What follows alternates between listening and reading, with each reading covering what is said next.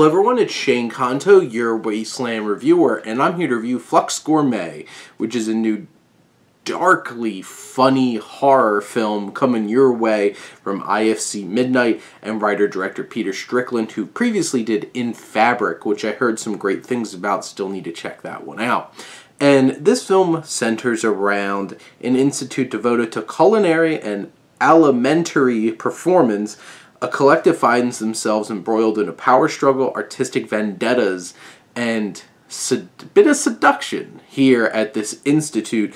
And it's all told from the perspective of a Greek man, Stones, played by Makis, Papadimitriou, who is dealing with a lot of gastrointestinal issues. He's there to help out this whole entire process. And all the underlying story here is like you're experiencing his hardships. And this is where it gets pretty funny, is listening to his Greek voiceover talking about really needing to fart and really trying not to in front of other people.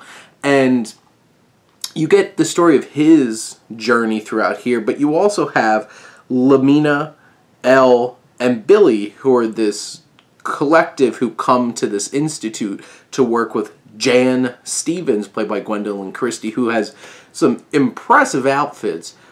And she presents some incredible screen presence and some very interesting acting performance that Christie gives in this film. I think this is some of her most interesting work that she's gotten to do since Game of Thrones ended. And she has a very interesting relationship with Billy, the young man in this collective, played by Butterfield.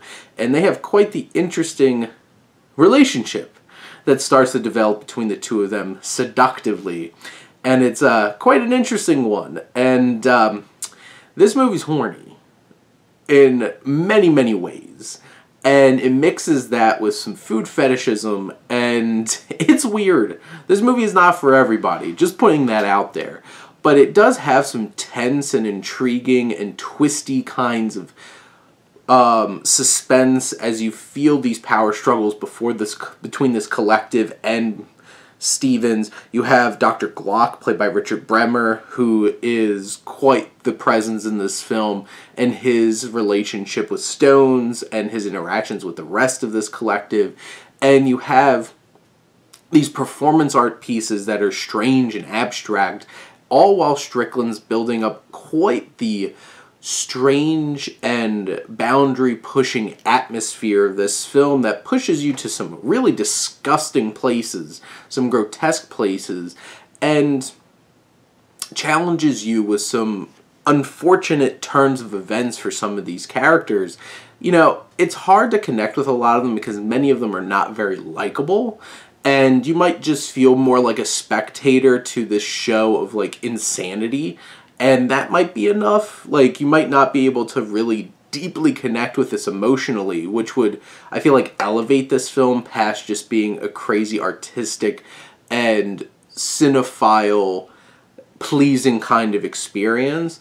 But at least from that perspective, I think that this film is bold enough that it offers up plenty for you to really sink your teeth into, and did not mean to keep building on the food imagery here, but there you go, you're welcome.